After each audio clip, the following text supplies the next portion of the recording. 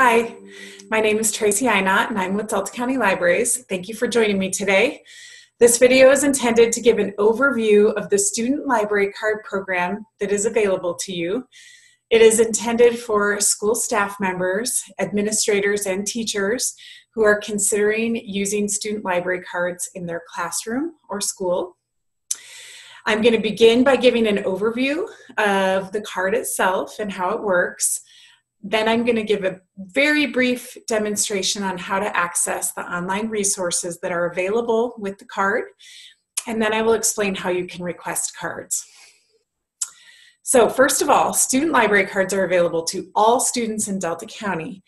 Cards must be requested and distributed by school staff members. So if a principal would like to request cards for the entire school, we can process a request that way. Or individual teachers can request cards for their specific classroom or maybe a grade level in their school. Cards are good for one full school year and the following summer. So if you request cards in August, they're going to last you that whole school year and then through that following summer. We don't want your students to lose access to those valuable resources over the summer break. Every school year, we will process a new request for your school. So when students come back in August, you'll simply need to request how many cards you need for the upcoming year, and we will process that request for you. Any student can have a library card, even if they have a personal library card that has fines on it. So all students can have access to these resources, no matter what their previous history or current status is with a personal card. The student library card does not allow students to check out physical materials from the library. Therefore, there is no possibility that your students can accrue fines by utilizing the student library card. So there's two ways in which you can request cards. We can create little black cards for you like this here that you can hand out to your students. The barcode along the bottom of the card is what's going to give your students access to the resources. Or if you'd prefer, we can just create these barcodes for you. They are stickers, which you can peel off and you can put directly on student Chromebooks for the year or on student ID cards. So when you place your request with us, you'll just need to let us know which way you would prefer to have your cards made. Either way is fine. So once you have your student library cards and you have either handed them out or placed them on Chromebooks, your students will begin to be able to access valuable resources through our website. Downloadable books, audiobooks, online classes, reliable and trustworthy research databases, and so much more. I'm going to give you a very brief demonstration. So I'm going to share my screen with you right now.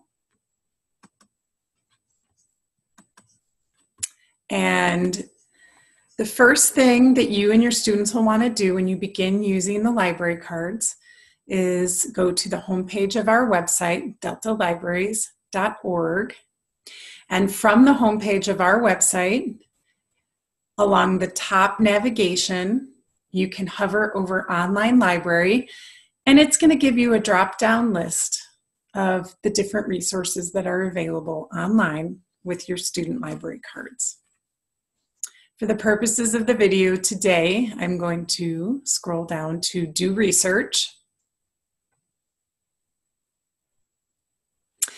And what you'll see here is some subjects along the top, which will filter the results of the list. And you'll also see below that the entire list of our online resources in alphabetical order. So again, for the purposes of today's video, I'm going to filter this down by clicking on Homework Help. And this is really going to kind of narrow down the resources that you may be interested in for your classroom. So we have research databases, an online encyclopedia, online classes, etc. Now, I'm not going to get into the specifics today of how to access and utilize these specific resources, but I will be creating additional videos that go into more specifics about how to utilize these resources.